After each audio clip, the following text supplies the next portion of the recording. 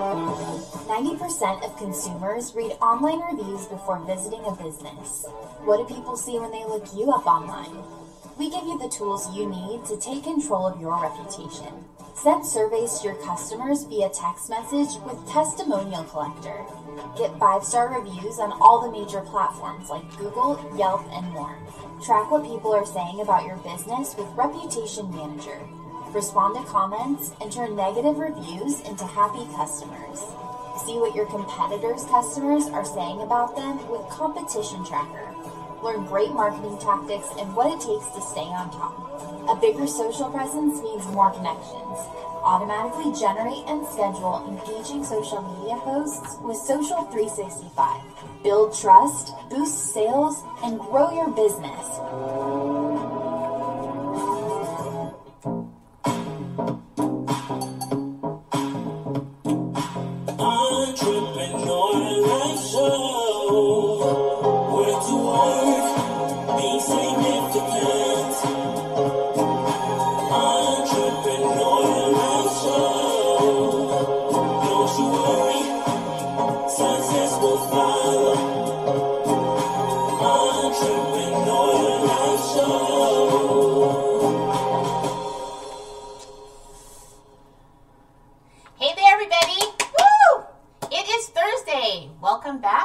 To the Entrepreneur Life Show, where I bring influential, thought-provoking guests on the show for you, not only to entertain you, but to educate you.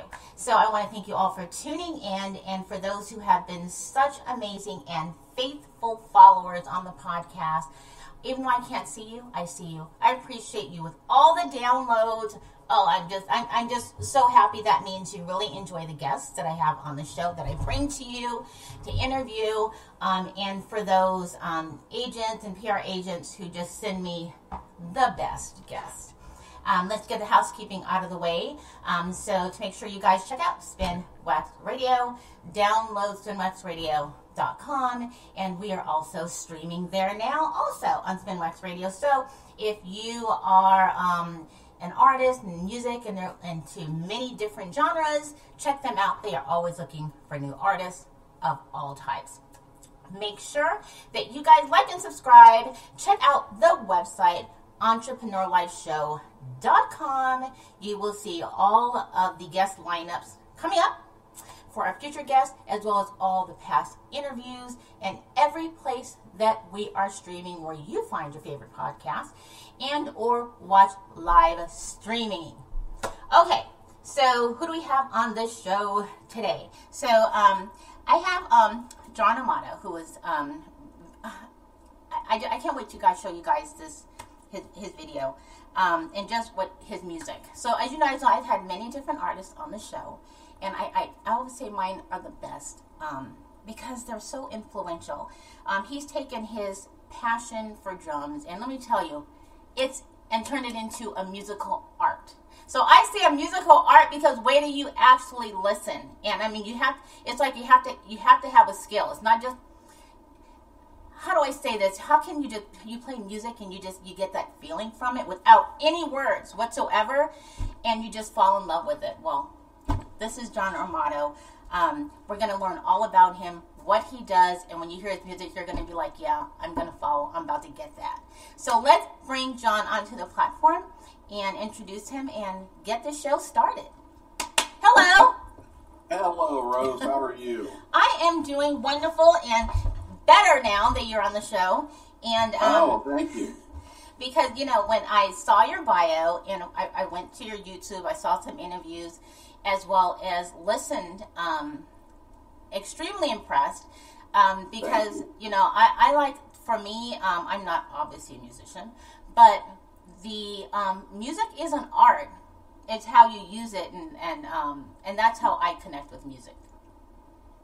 Well, yeah, music is all about connections. I mean, it's something you can do by yourself, but when you're providing it for other people to enjoy, it becomes something really special. And it's been the single largest part of my life. It's the one thing that has always characterized who I am and what I do. So from what I read, to get started with a few questions I have, is that, so I gathered, okay, from what I read, you're actually a native of Kansas, where you've kind of, moved around from New York to California. I think you're still in California now, is that correct? I'm in Sacramento, California. I'm actually from Kansas City, Missouri. My family and friends will want to make sure that I say Missouri, not the Kansas City, Missouri. Born and raised, and then spent 4 years in New York City, and I've been in Sacramento, California now for about 14 years.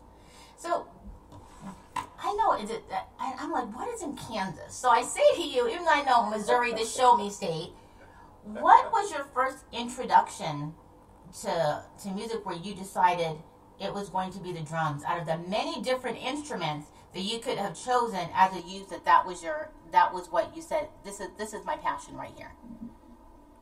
Yeah, it's a great question, and I wish I had a better answer. There are some things that we seem to just know or feel from the very beginning. And I've heard a variety of musicians describe the same experience where they can't pinpoint a moment, but it was just always present. And I lost both my parents in the past couple of years, but they would tell you that I was begging for drum lessons about as early as I could talk. It's just something I always wanted to do. And we have a little home movie clip of me getting my very first toy drum at about 5 years old on Christmas Day. And how do you explain it? I don't know. We always had music playing in the house. My folks had great taste. There was musicals and jazz and easy listening and a little bit of popular music. But their era was the 50s, really. Right. I was born in 64 and grew up in the 70s. But I had that early influence, and I just always knew. Music just has a way of sort of crawling up your spine and plucking a heartstring, and when it does, you resonate, and you have no choice. That's just the way it is. So I know when I was, when listening, doing a bit of research on drums, I'm just talking about the instrument because, of course, when I said, okay, well, I'm going to have him on the show, I'm going to do my little bit of investigation and research. I'm impressed. So, from a little bit from what I've done, I know there are many different types of drums. And so then snare, bass, of course, you have your conga gun and the different types of kits that go with the drum. So then my question is, okay, drums became your interest, but then how do you know what type of drum that makes the type of music that interests you to make the sound you want? Because there's so many different types. You're the only. This is the first time anyone's ever asked that. I think that's a fascinating question. I really do. I fell in love with drums. I fell in love with music. I fell in love with jazz. And all three of these things kind of were the same for me initially. Now, I think, especially when you're a little kid, the parade goes by and you hear the loud pulsations of, drums. There's something sort of primal and animalistic about that that's just exciting. But again, if my folks were around, they would tell you a story of when I was still a kid, and I had started to get into drums, and I probably had started taking lessons at this point, and I was really into Buddy Rich, and who, one of the world's most famous big band drummers, always appeared on the Tonight Show and all this sort of thing. And I remember saying, one of the things I wanted for Christmas was an album by Buddy Rich, but not one with just him. I wanted the full band. Now, where I got an idea that somebody would put out, an album of just drums, which has been done since then, I don't know. But my emphasis was on the music. Right. It was the total experience of the music. So by being exposed to jazz early on, by falling in love with music holistically and not just the instrument itself, I was drawn towards jazz drums. So for me, that's a traditional kit. Like a four-piece, what we call a four-piece drum set, a snare, a tom, and a low tom, and a couple of cymbals, and that's jazz to me. That's the way I like to make my music, and that's what I fell in love with from the beginning, and still in love with today. So now that I've got kind of the drums, because unless you have the right sticks, because there are so many sticks, and then I was like, so let me tell you, I was doing my little bit of research, and so I was like, because when I watched your video, and then I noticed that there were brushes, so I was like, I know something made this different kind of a sound, but then with the actual drumsticks, you have like the round ball, the acorn, and now of course that the barrel, the teardrop, and then that's just a few, and then of course the brushes, and then how they're made with like I don't know if it's like wire or different hair and I said, so how do you even know what sound? Because with the drum kit, you still have to make the sound that you want with the type of drum by the deck. Well, first of all, your research is extraordinary. No one's ever dug in that deep out of casual curiosity before. One of the things that is a joy and a frustration about drums is the permutations of the sounds you can make is, for all intents and purposes, infinite. Now, this is a little unfair to my fellow musicians who play other instruments, but if you play a saxophone, you can get different models of saxes, you can use different reeds, different mouthpieces, but then that's kind of it. Those are your variables. With drums, every drum is different. There's a multitude of heads that you can use on any given drum, a multitude of sticks and brushes and mallets and rods and whatever else, and then combine those into whatever setup you want, and it's just such an opportunity to select a sound palette that you like to work from. And I have loved brushes from the very beginning. And it's funny, my sister shared with me a story when she shared some of the videos and write-ups that I've received about the album with some of her colleagues at work. And one of her colleagues said, I never knew they used brushes on drums. And of course, why would you know? Why it's just a sound that you hear. Right. But I always love that swish that comes when you move the brushes across the head, and it allows you to create a sustained sound, whereas a stick creates a staccato sound. And so, to me, the smoothness, this flowing sort of sound, to me, brushes are like water or like air, just kind of constantly moving and breathing and flowing. And my very first pair of brushes were bought for me by my mom one Christmas. And Mom had a great voice. She had studied piano as a child, and we had a piano in the basement, and she would play periodically at Christmas, White Christmas, the famous Bing Crosby. And as I took drum lessons, she thought it'd be fun for me to accompany her, and she knew that I was drawn to brushes and jazz. And so she bought me my very first pair of brushes so that I could accompany her while she sang White Christmas. And it's one of the warmest memories I have of my early days, learning music and the support I had from my folks. So if you were to give I'm going to assume that it would be trial and error, understanding first, when you get your drum, when you buy the accessories to go with the drum, is really to know what genre and music you want to play or get into to even venture, or is it just trial and error to say, okay, I've gone through a few different things. It's not. I don't understand how that works, because I would think you would have to know your genre. Yeah, it's a journey. There is some trial and error, and it depends on the mentors and teachers you have and how they guide you, and you almost inevitably will make some mistakes. I bought some equipment early on that was just, it's like, that's not the right cymbal. Drummers are funny. The never-ending quest for the perfect set of cymbals, that is the drummer's journey. And I am 57. I started playing 49 years ago.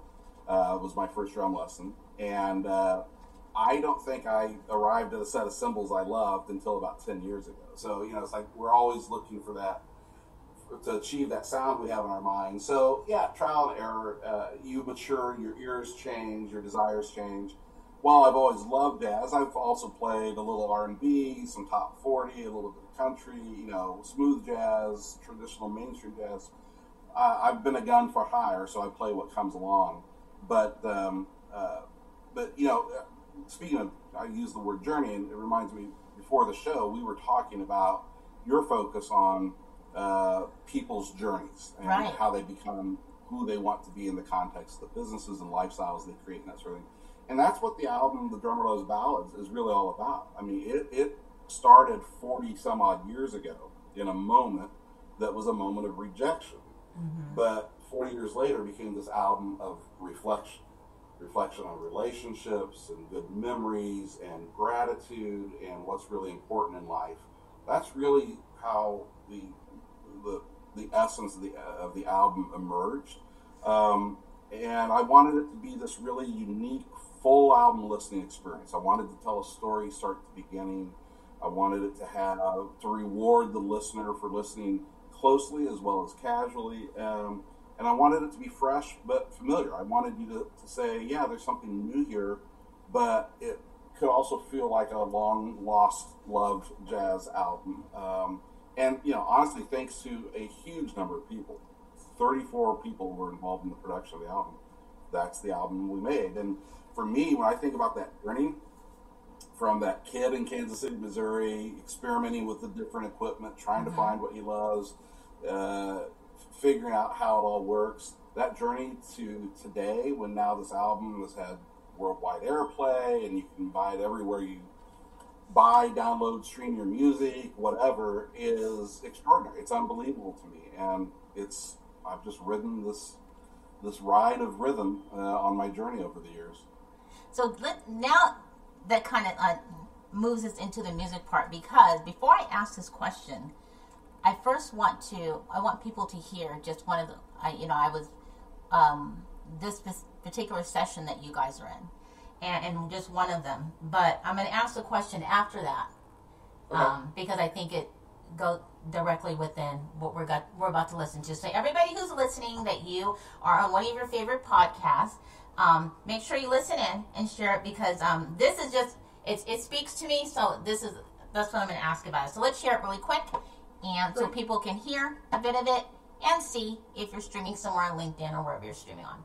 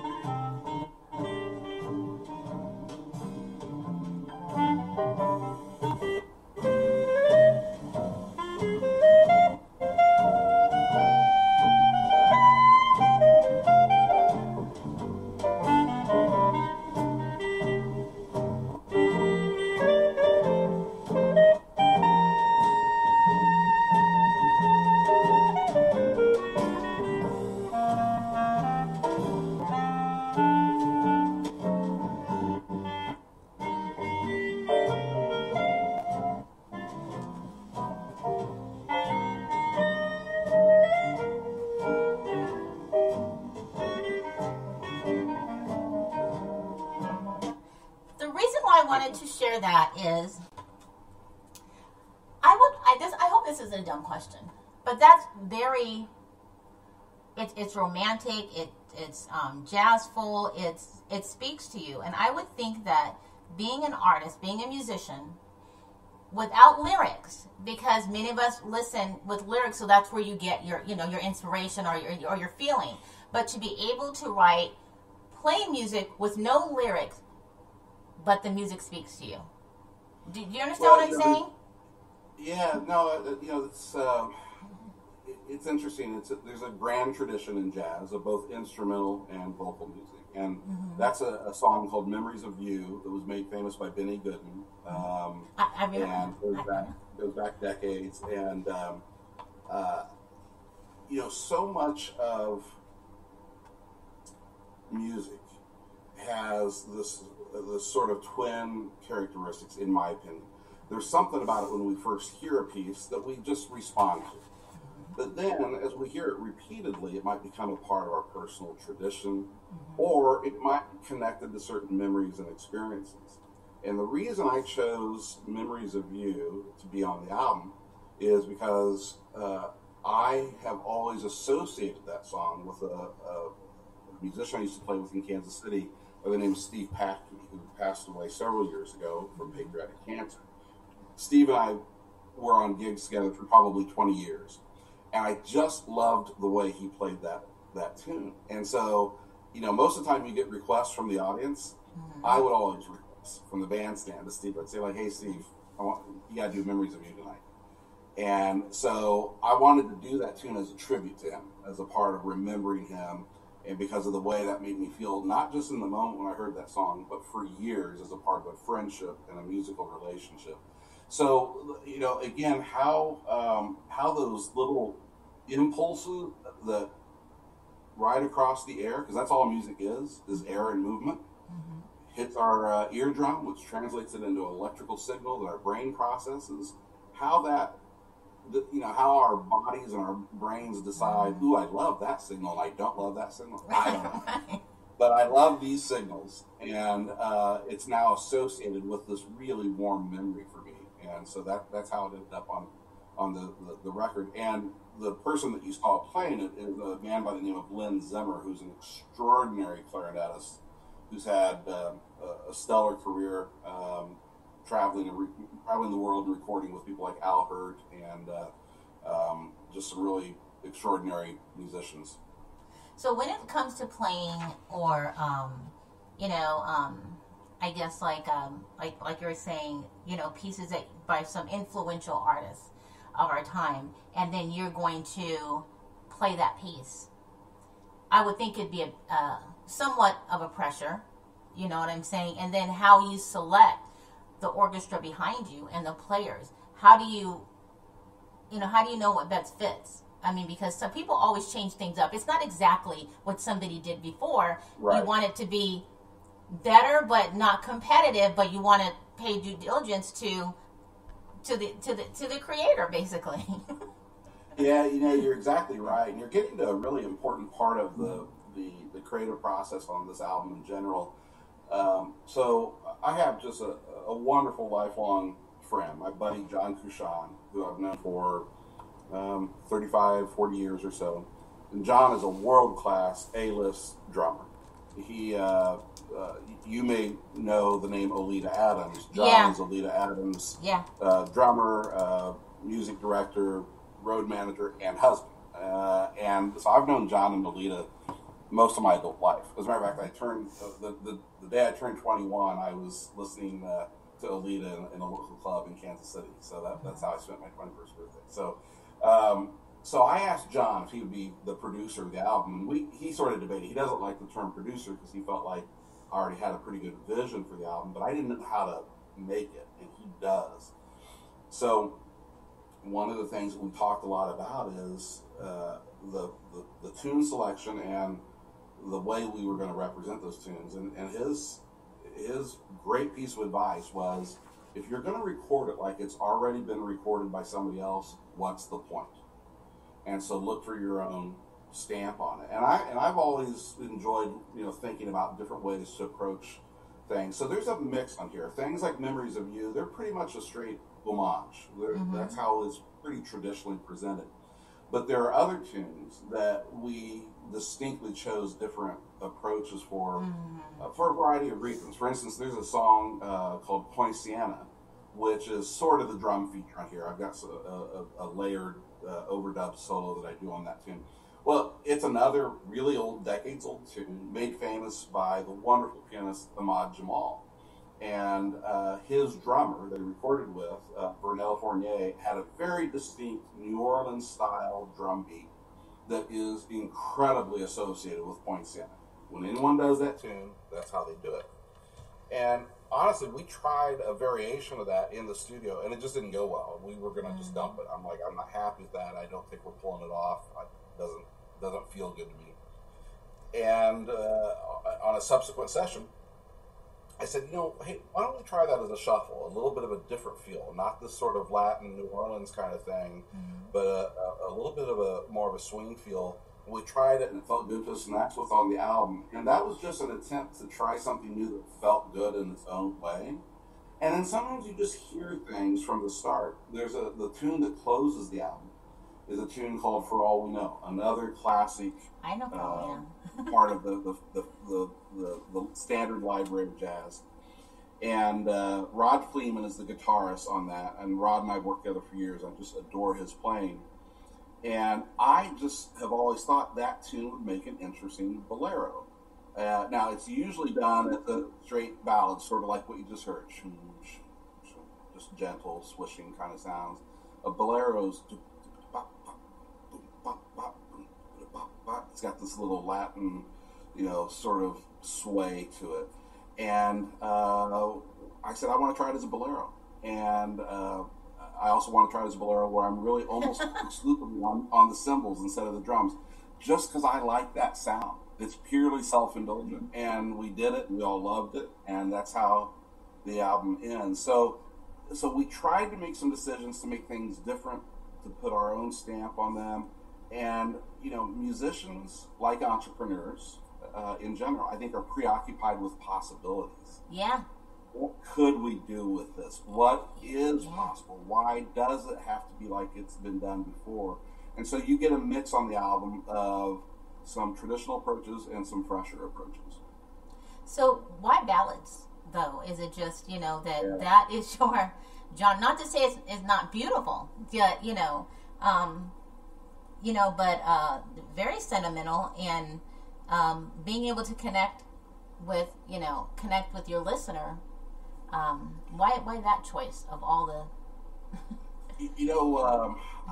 There's so much. My dad used to say that, people would talk about nature versus nurture. How our personalities evolve, and what you're sort of born with, and how you're cultivated. And he's like, there's always an X factor. There's just some unknown in every individual that you can't explain. That is just a part of who they are, and I can't explain it. I don't know why. I just know that early on, I responded very candidly, emotionally to ballads, and I think that it's consistent with just my personality, my emotional baseline. Frank Sinatra once described himself as being essentially melancholy, and I feel that same sort of emotional baseline. I enjoy a gray and rainy day, and I cry easily at movies and stories and whatever, and I like to feel things, and I love listening to Tower of Power or Earth, Wind and Fire and feeling energy and pumped. I love that too, but there's just something about me as a person that is nostalgic, that is sentimental, that is emotional, and that just, ballads just speak to that part of me. And so when I started playing, I was probably the only kid my age wanting to play brushes. Everyone else said rock out to AC/DC, and that's great. So I wish I had a better explanation for you, other than ballads make me feel, and they make me feel the way I enjoy feeling, and I enjoy playing them to feel that myself and to pass that feeling along to others. So I do want to bring up the fact that you actually, your background education is communication. That's right. So because of that, would you say that background in any way helped you within your music and what you wanted to do? Because like I'm going back and saying, being able to communicate by ear, without lyrics, and people being able to understand what you're saying without words. Do you think that communication, that background kind of played a part in what you're doing? I think unequivocally. There's one of the great designers of the 20th century was Charles Eames, and if people are into mid-century modern aesthetics, they know the famous Charles Eames lounge chair and a variety of things that he and his wife Ray designed. And one of his famous quotes is, "Everything connects. That all influences are resources. Everything you experience, everything you try, can be tapped for the creative process." And The Drummer Loves Ballads connects all my dots. Everything I've ever loved and feel passionately about and hopefully am good at merged and converged with The Drummer Loves Ballads. So the communications part of it is certainly represented there. We gradually developed this idea of these narrative interludes.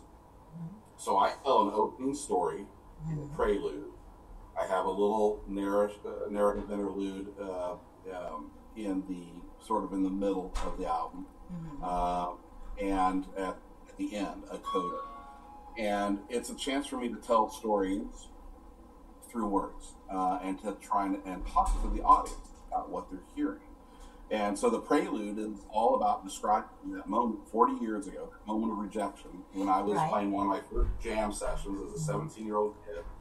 And the leader says, after some burning tune like Cherokee, where everyone's trying to play higher and louder and faster than each other, he turns around and says, "What do you guys want to play next?" And I said, as a 17-year-old kid, "How about a ballad?"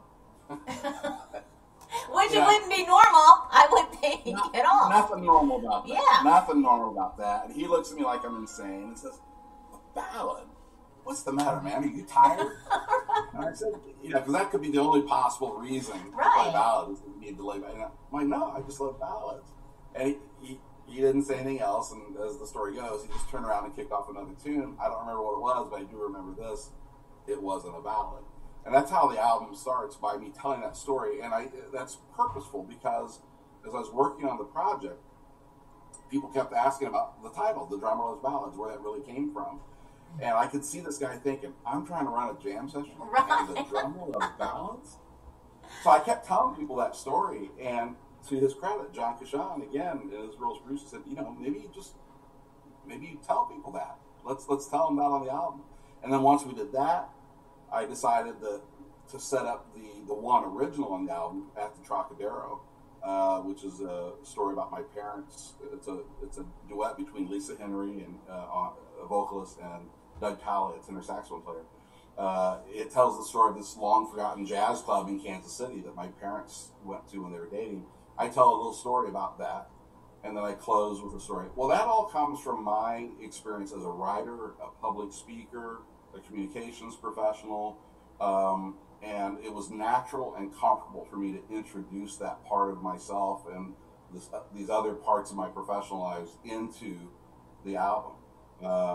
So yeah, everything connects. My passion for graphic design. I had a professional designer that I worked with do some refinements and some final layouts, but I did the original design of the cover, and I wanted it to be beautiful as a full package. The writing, the storytelling, the music itself, every part of me that I could put in the album, I did. So only because you talked about writing, you mentioned writing, and although, some of the music I've heard are without vocals, do you find that you have to write? Do you write the words to know how you're going to write the lyrics behind it? The one original on the album is At the Trocadero, as I mentioned. Everything else on there is, cover songs. We're doing tunes that were written by others frequently many years ago. Sorry, you're probably hearing some sirens go down the street here. But the one original is At the Trocadero, and honestly, Olita Adams is responsible for that tune, whether she fully realizes it or not. We were having sort of a series, and I'm gonna come back to the specific question here in a second, but I want people to understand where the song comes from. We would meet in Kansas City periodically at John and Alita's house to work on the project while we were recording in Kansas City or plan the next phase or what have you. And John and I had spent a lot of the day together, and that evening we were just chatting, and Alita said, "Well, now you're gonna do an original, aren't you?" And I said, "Well, Alita, I don't really write music." And she said, "You can do it. You can do it." And boy, what a beautiful lesson. And, I've always been fortunate. I've always had people in my life who believed in me more than I believed in myself at any given moment.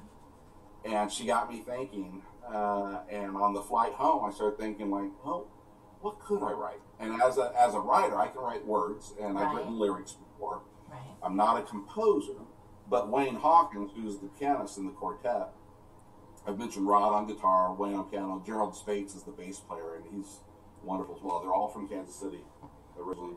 I knew Wayne is a good composer, and so I had him in mind to write the music, of course. And so I started scribbling out some ideas, and I started just thinking about this connection I had to ballads and how much my folks loved that same style of music. And growing up, since I was a little kid until literally the day they died, whenever they would hear a really sultry piece of music, something sort of for a slow dance, or that had that great sort of voo-voo tenor saxophone in it, they would always say the same thing. That's just like the music we used to hear at the Troc. The Troc was the Trocadero, which was this club in Kansas City. They met in 1955. They dated for 1 year and got married. And that summer of 55, they went to the Trocadero, the Troc in Kansas City, frequently. That was their live jazz club of choice. And there was always a little trio there that played this little soft, slow dance kind of music, romantic stuff. And that, for them, was music they loved, but also music that held these warm memories for them.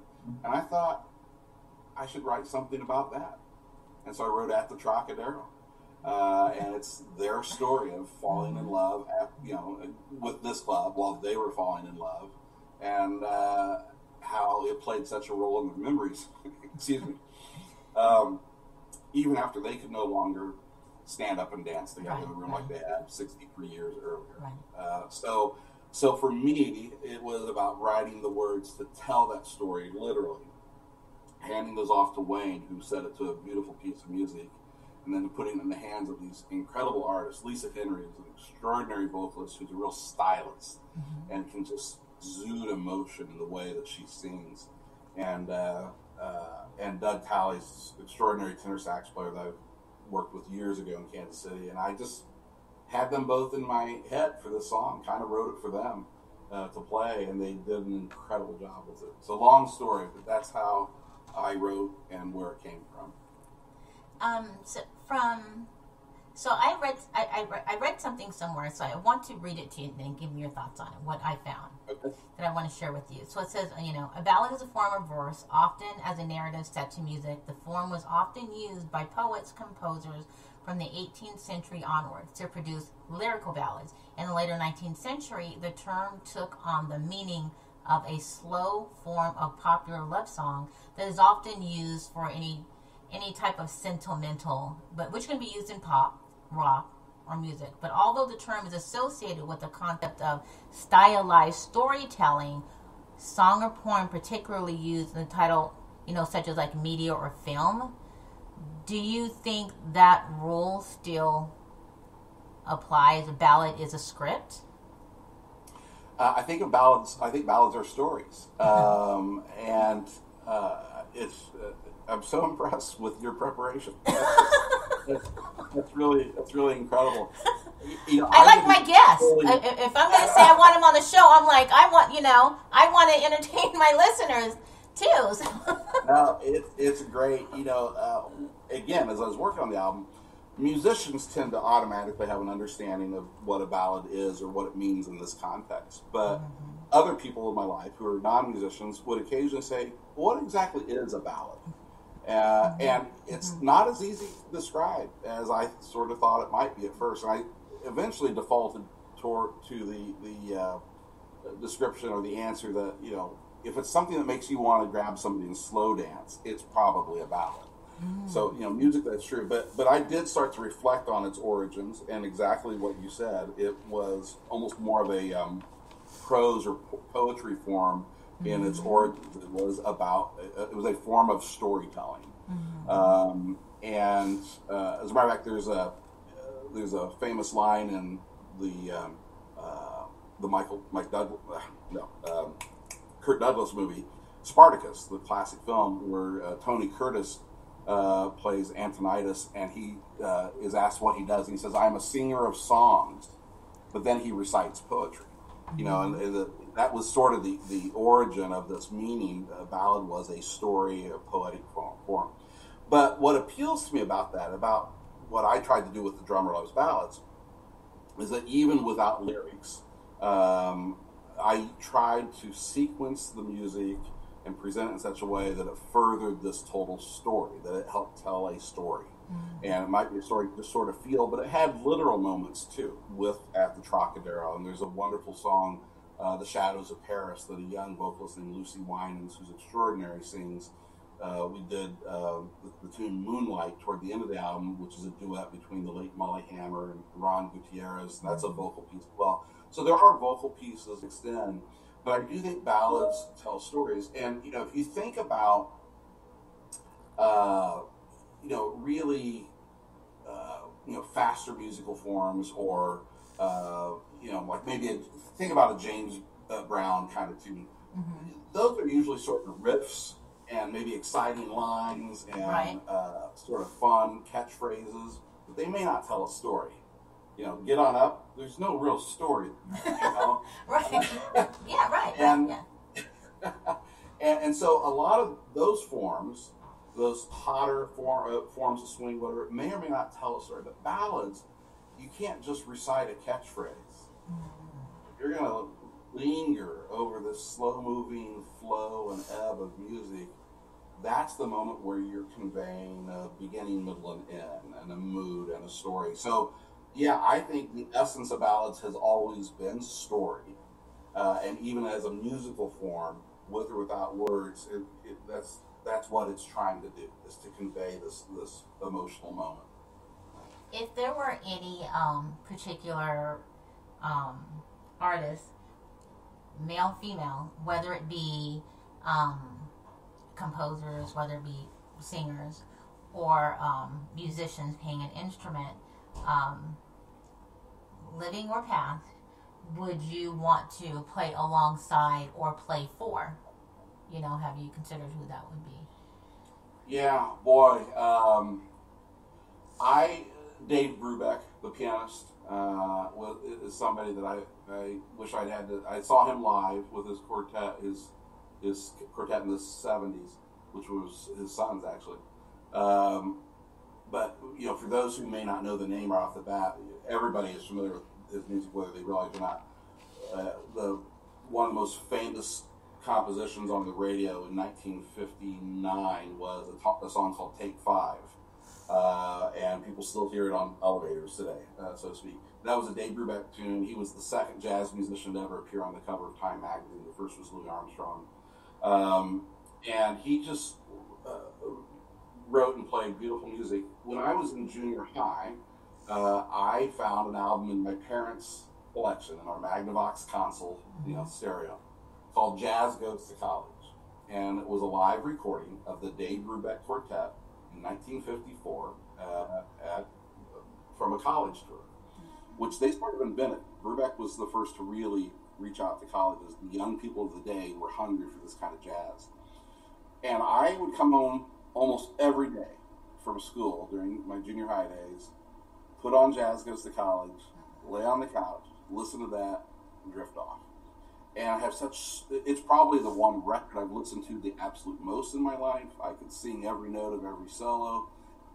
It's a part of my DNA. And I have such an affinity for that album and that artist that, yeah, it would have been an extreme had I had the opportunity to play with Dave. And I've known people who have, but that would be a fantasy for me. An artist, and this may be a little bit unexpected, an artist that I wish I had gotten to see live and would have been aghast, to use his kind of word, to play with, would have been Sammy Davis Jr. Oh. I think Sammy was one of the hardest swinging vocalists, all-around musicians ever, and I just, it had that sort of Vegas showroom style to it, but man, he was a hard swinger, and it would have been amazing. Yeah. But then, from there, Tony Bennett, what an artist! To play brushes on I Left My Heart in San Francisco Behind Tony Bennett, just kill me now. And big bands, I'm a Count Basie fan. That if I could ever, drive a big band, man, the Basie band would have been the one.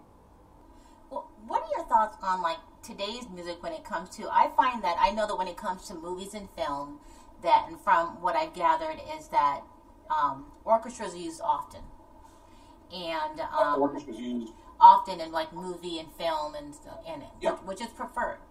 And so, but then in today's music, so many people are using electronics versus I'm in my 50s, and even if you don't see the band had so much emphasis on the music where now everything is just okay, let's do electronic, and you kind of lose that. It's more now, I don't know what to beat. It's no connection. You think that maybe it's being underrated now, that people should be, using real live bands or the sound versus this technical, like, kind of keyboard. Yeah, you're asking a guy, like I said, I'm 57, who is in the "you kids get off my lawn" stage of life. Right. So, but we're all a product of our time, and I grew up and fell in love with music in the context of the artist plus the instrument equal to music, and it's a skill, and it's an interaction between the artifact of the instrument and the artistry of the player, and so I just have an affinity for that. I have a bias, and I love that. I will say that I've gradually gotten more open to other sources, sound sources, because that's really all it's about. We're all just trying to manipulate sounds that will be pleasing to us in one way or another, and if that comes from a computer, so be it. We can't really say it's right or wrong. There's a real subjective element to this.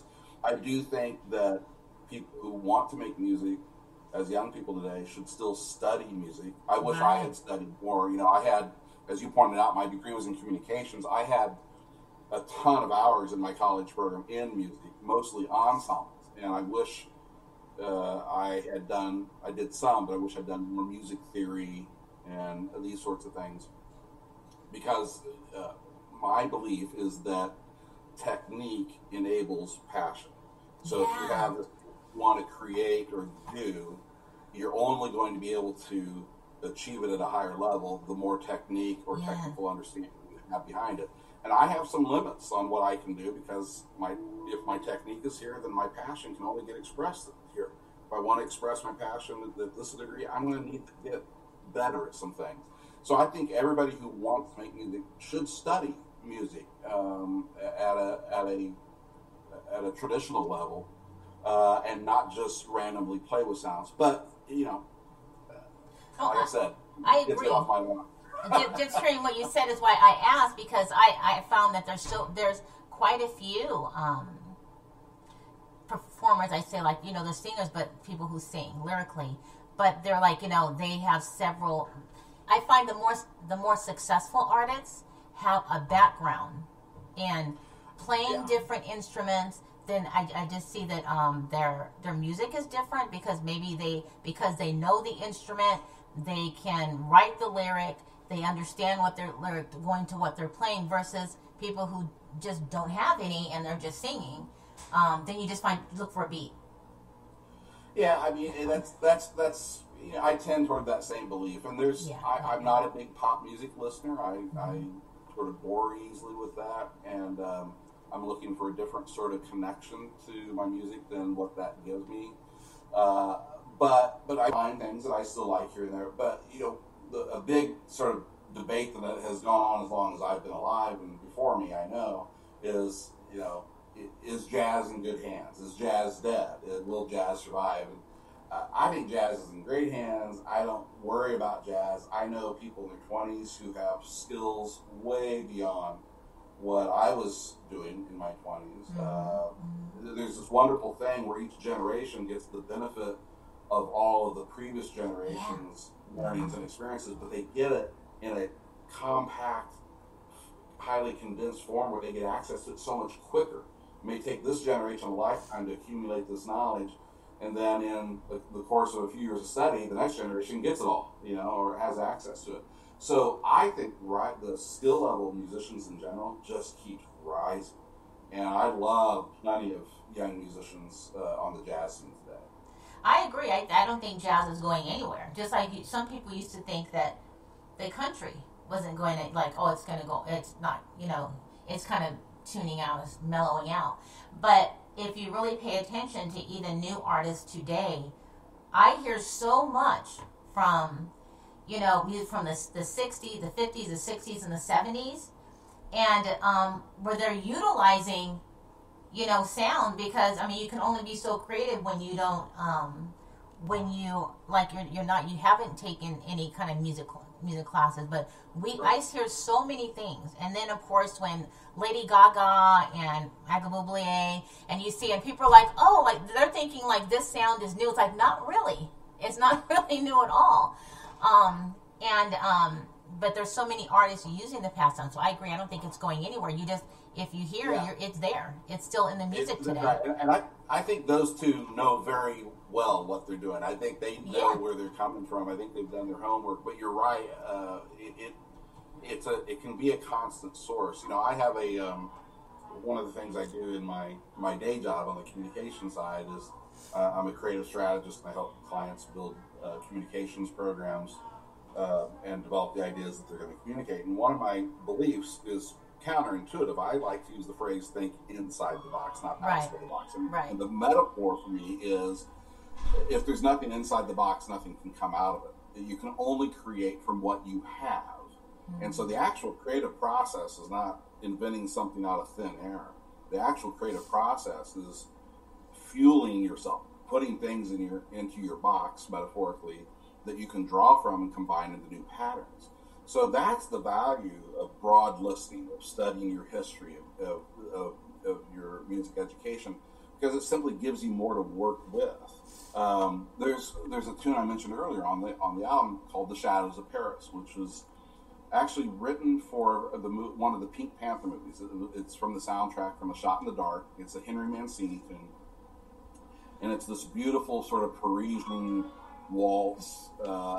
It's a lament of an illicit love affair, and I've always liked the tune and wanted to do it, but wanted to do it in a different way, and it became kind of the single on the album. It's gotten the most airplay, and it tends to get the most attention from folks. But we created a prologue to it, which is a portion of the Brahms Third Symphony, Third Movement.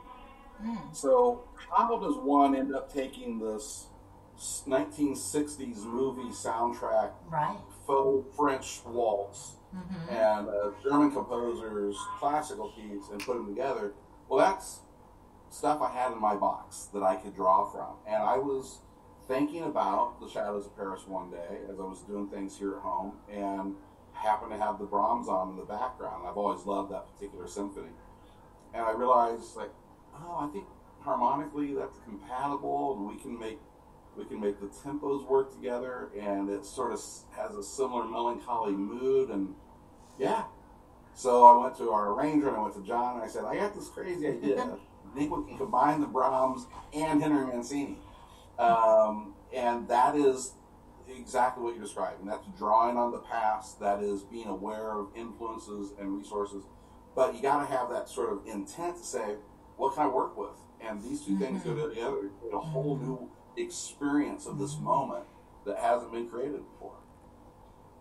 Well, I really, I know we're coming to the end of the show, but this was such a wonderful interview because it actually educated me. So as you see, I had some stuff I want to learn myself. Well, you were doing a lot of self-education and preparation. Again, I'm impressed and thank you for that. And actually, as I sometimes tell people when I have guests, and some of the guests, it helps. It's so that I can get information. It's true. Aside from my listeners. So for everybody who has been watching or listening on your favorite podcast where you download, or maybe on the website where it's streaming, I always want to say thank you always for tuning in and subscribing, and those downloads are amazing. I want to make sure that everybody checks out the website to watch the full interview, and John will let you know where you can find him, but you can also go to the website, entrepreneurlifeshow.com, to connect with John, but he's also going to tell you where you can find him and get his music. Thank you so much for the opportunity to share those people. The Drummer Loves Ballads is available everywhere you buy, download, or stream your music, all the major platforms.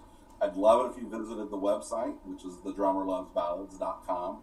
There's some great video liner notes that tell the story behind the tunes. You can buy off of the website. The album looks like this.